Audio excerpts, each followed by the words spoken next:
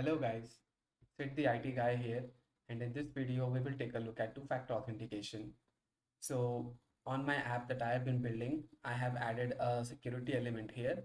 So if you click here, this page will open up and it will help you to set up the 2FA authentication on your app. So let me first discuss what is two-factor authentication. So on any website that we use, there is always a threat that somebody might have your username and password and they can gain access to your account. What two-factor authentication does is add an additional layer of security on top of the username and password mechanism, where you would have to download an app from Google Play Store on your Android or iOS mobile device called an authenticator app. I suggest you download the official one from Google, which will look something like this. So if I for Android, if I search this, then this is the app, and this is how it looks on your mobile app. So when you open the app, you will have the heading and you will have a 6-digit key which expires in 30 seconds and it refreshes every 30 seconds. So you would have to open the mobile app and enter the 6-digit number that you see here onto the website to gain access to your account.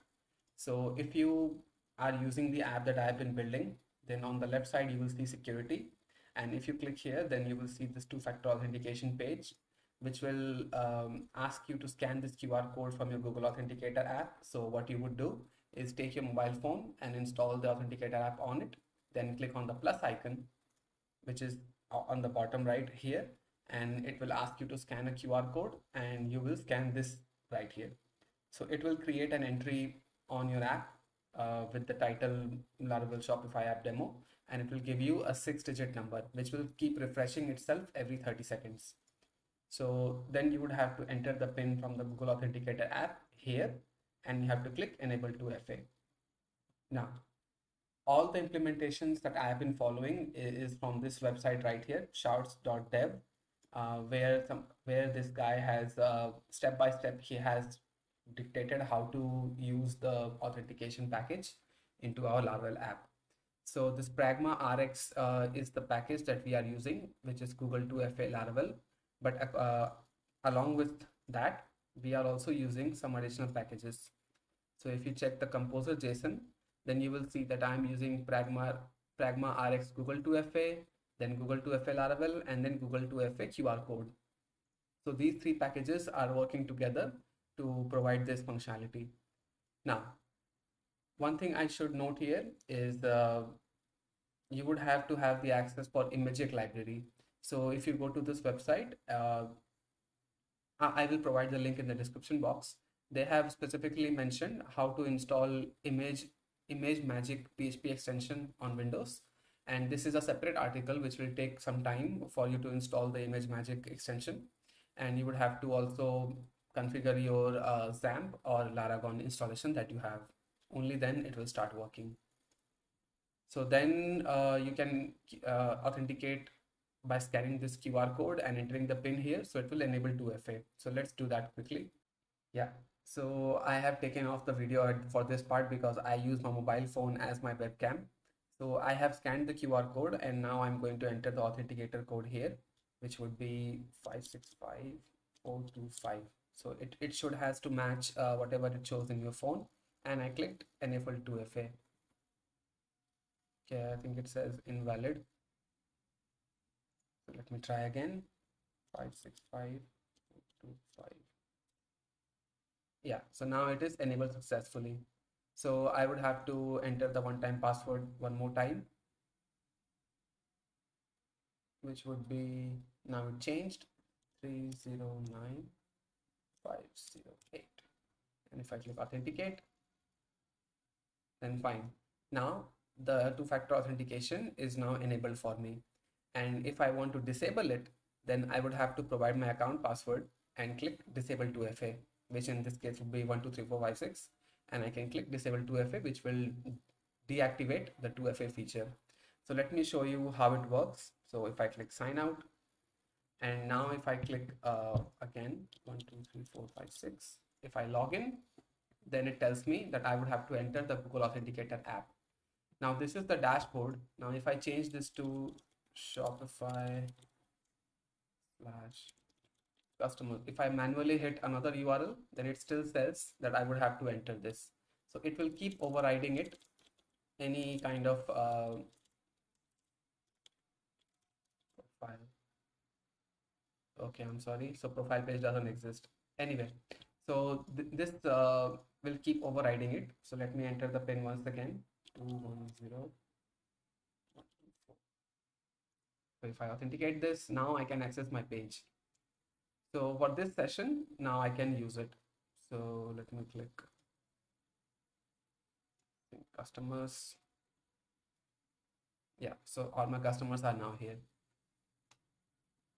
And yeah, let's go. This is the implementation part. So what you need to do is pull the main branch onto your system, and you can just run composer install and download the image mic extension, how they have said here, and run PHP artisan migrate, because there are some tables that have to be created.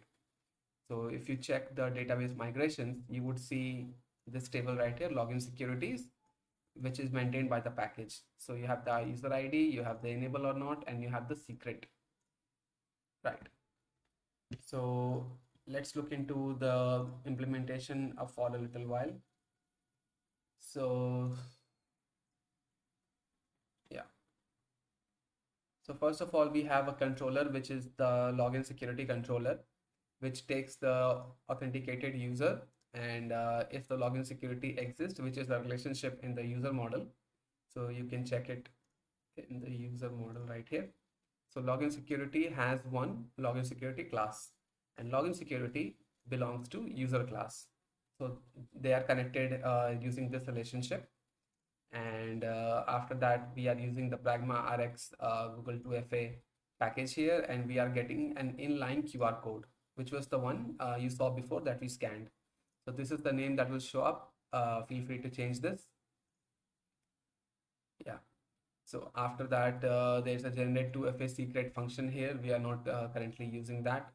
Then the enable 2FA function, what it does, it just takes the 2FA right here.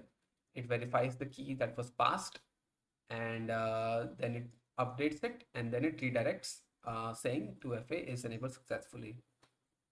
And for disable, then it will check your password that has been forwarded from the front end with the auth user password, and if it doesn't match, then it will return back. Otherwise, it will just do enable equal to 0, and it will save it, and it will redirect back saying 2FA is now disabled. After that, you will see that in the web.php for the routes, I have protected the routes with the 2FA middleware right here. So on the top of these dashboard and the billing routes and the Shopify, everything, products, consumers, and orders, everything is protected by the 2FA. But these routes are outside because I don't want these routes to clash. You can put these routes inside this group if you want. Yeah. Now the middleware is actually using the IOC container. So it will take the class Google 2FA authenticator class, and it will inject it into the IOC container that Laravel has, and it calls the boot method on it. And if it is authenticated, then there's a sidebar key that I'm taking. This function you can find out in auth user model. So let me show you. Yeah. So it returns a simple string ID with show sidebar. So let me go back here. Yeah. So I will put this as true, which means that the sidebar, this a side element should be shown. And if it isn't, then just make it false. And so what happens is if you are not authenticated by the 6-digit PIN, then the sidebar wouldn't even show up, and it will keep redirecting itself back to the verify OTP screen. So let me show you this. So there's a support folder here in which there's a class.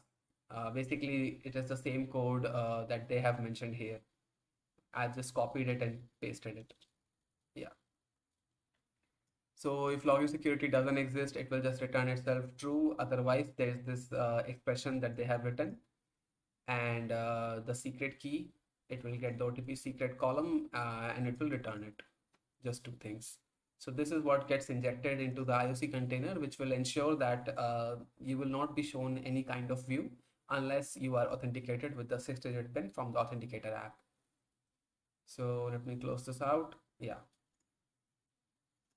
So technically we are authenticated in this instance, but let me go back to security. And if I type in 1, 2, 3, 4, 5, 6, and if I click disable, then the 2FF is now disabled. And now I have an option to scan the QR code again and put in the authenticator code and enable it once more. So now let me sign out, and I will show you one more time. Set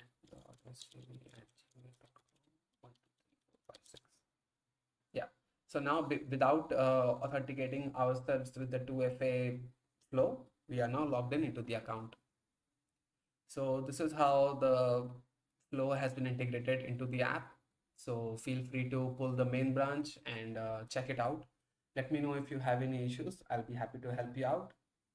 My name is Sid, the IT guy, and I'll see you next time. Thank you.